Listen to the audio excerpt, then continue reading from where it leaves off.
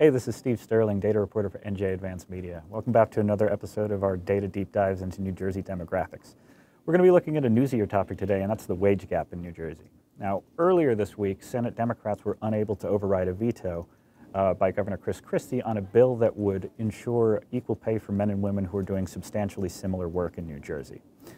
Senate Republicans in opposition argued that the wage gap had been all but closed in New Jersey, with women now earning 92 cents to the dollar when compared to men.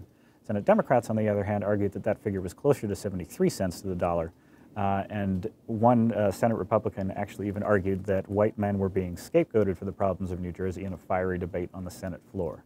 So we thought it was a pretty good idea at this point to take a look at what the actual figures are. As it turns out, the actual wage gap in New Jersey, which does exist, is somewhere in between the numbers that Senate Republicans and Democrats were arguing over.